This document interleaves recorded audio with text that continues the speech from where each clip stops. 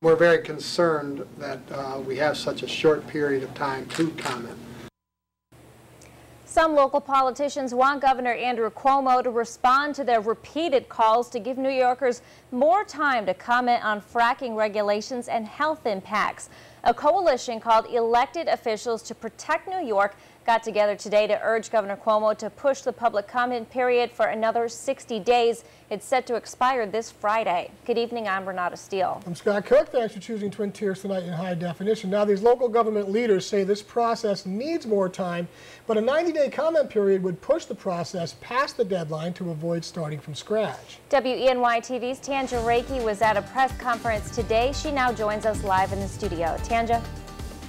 Renata and Scott, members of the elected officials to protect New York wrote a letter to Governor Cuomo in December asking to extend the comment period, but they still haven't gotten any response. We've been writing as elected officials to protect New York to Governor Cuomo since June.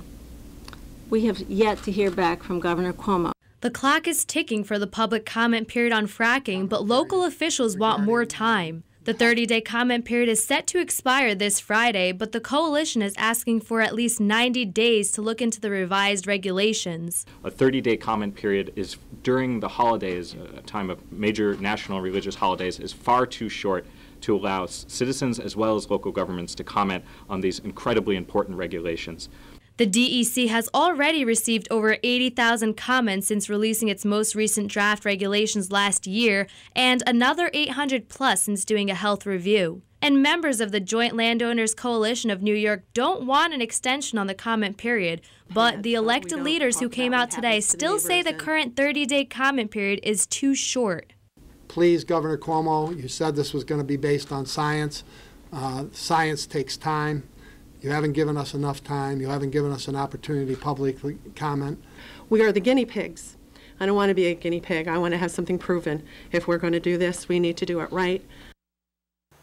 The governor will have the final say, but some lawmakers say they'll take legal action if it comes to that. Live in the studio, Tanja Rekhi, WENY-TV News.